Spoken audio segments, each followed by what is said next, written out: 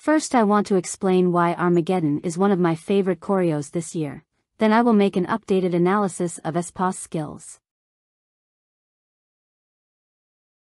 There are clear themes in the choreography.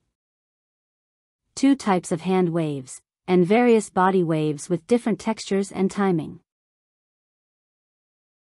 The use of angles, vaguely reminiscent of Next Level and older SM songs, making the choreo line up with their broader identity as a group. The angles and control-focused parts are contrasted by sudden release and free movement. It's overall a more body control and texture-focused choreo which suits Winter and Karina.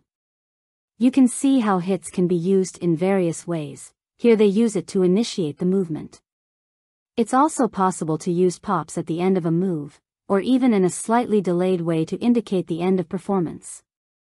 I would love to see more K-pop groups utilize the various ways of incorporating hits meaningfully.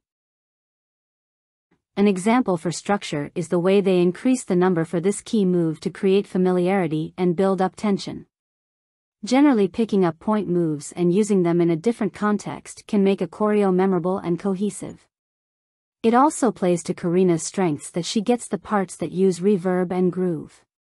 The only thing I'm personally unsure about is the short version of this point move in the end. I think it looks great in the music video but a bit anticlimactic in the performances. I also wish there were more interesting poses like in the beginning. Karina often showcases nice moments through grooves and textures. Her dancing has become more controlled. She has found her style, which includes incorporating rebounce effects and stops. However, her struggles with form and lines remain the same. Weight shifts and overall shapes are still inconsistent. Ningning, best jazz funk foundation. She is able to dance with good form, open posture. Choreos that lean towards groove and hip-hop influence are also decent. However, she is much weaker at the control and popping-based choreos. She isn't able to create a proper hit. Winter, she is control-focused and has the strongest pops.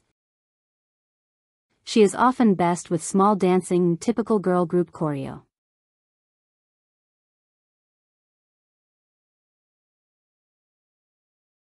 The limits of her extensions, fluidity, and physical strength are noticeable.